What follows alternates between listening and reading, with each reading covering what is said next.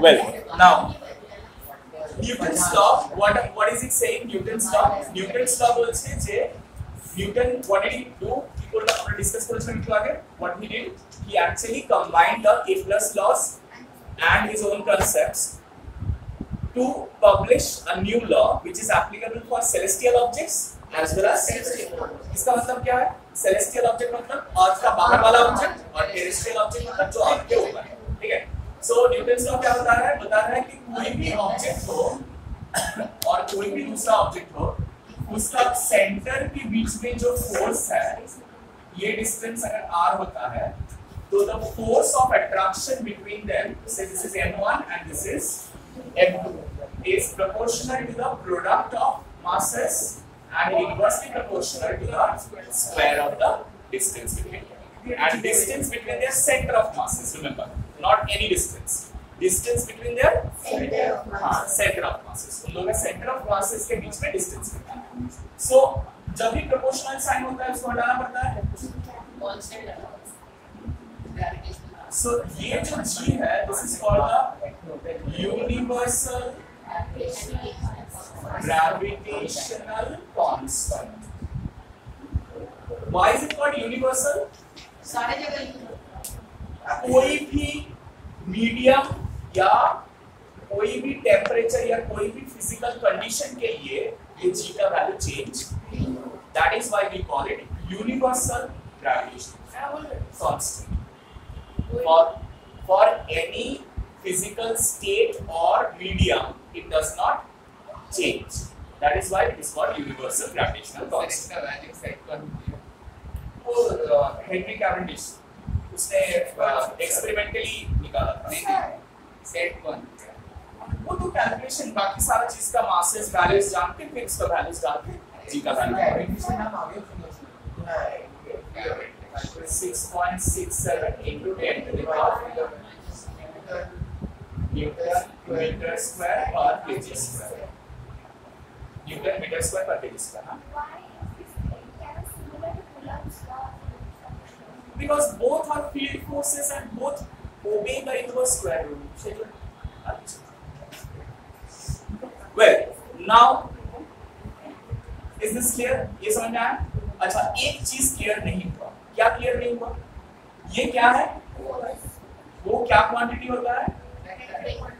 तो ये जो है ये फोर्स का क्या है?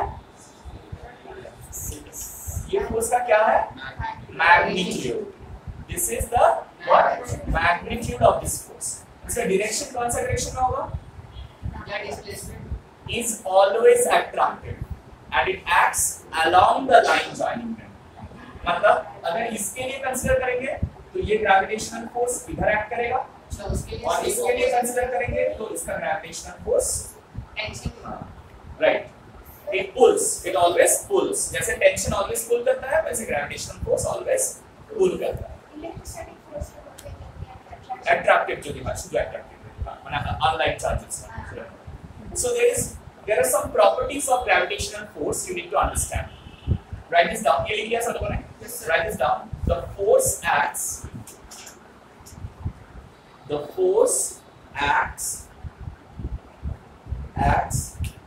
along the line joining the center of mass of two bodies. Force acts along the line joining the center of mass of two bodies. Mass of two bodies.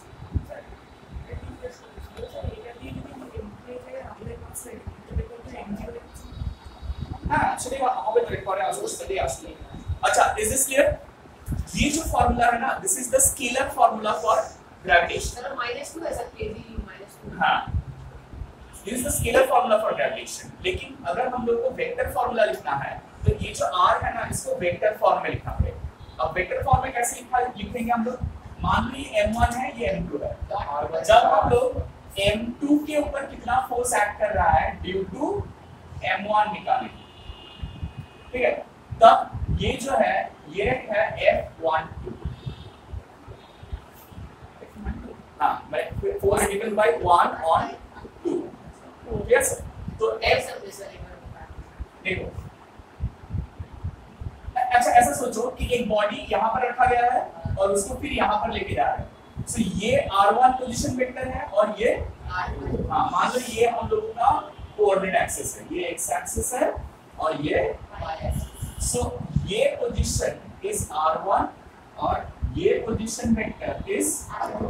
तो तुम इसको अगर रिप्रेजेंट करना चाहोगे r1 r2 के terms में तो ये हो जाएगा r21, that is position of the 2 with respect to 1। ये हम लोग सीखे ना रिलेटिव वेलोसिटी में, VAB में velocity of A with respect to B, similarly position of 2 with respect to 1 is r21। so इसका जो फोर्स है अगर हम लोग इसको F21 देते हैं, force on 2 due to 1, F12 ना दिए F21 দেবে, তাহলে আমরা ইকুয়েশনটা কি লিখব, this will be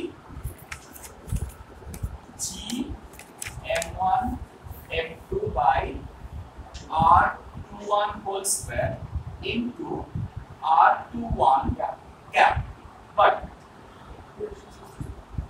there will be a minus sign over here, কেন? opposite direction, हाँ, because it is directed opposite। ওইটার উপর যে ফোর্সটা অ্যাক্ট করবে, ওর উপর যে ফোর্সটা অ্যাক্ট করবে due to 1, that will be directed towards 1 along this direction। so F21 will be minus Gm1 m2 by r21 square r21 cap। so you know what does this mean? Unit vector along the direction of 2, unit vector along the direction of 2। is that clear? তাহলে vector form, this is vector form of Newton's law। ठीक है, is that clear? vector form लिखिए जल्दी, fast.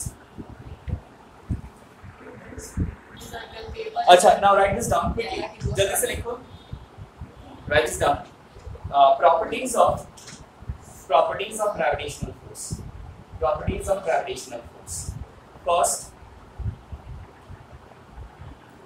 it is always attractive, it is always attractive, it is always attractive in nature, attractive in nature।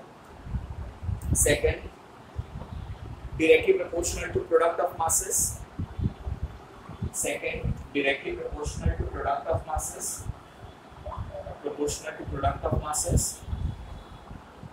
Third,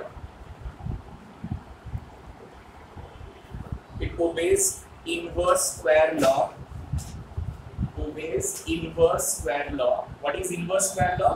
Inversely proportional to the square of the distance, it obeys inverse square law, inverse square law। Fourth, it is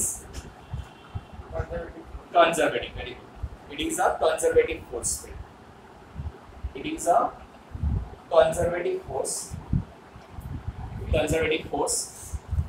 Fifth, for any hollow sphere,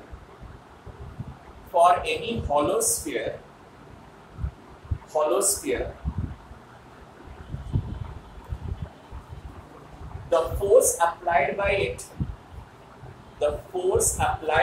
it on any object outside the body,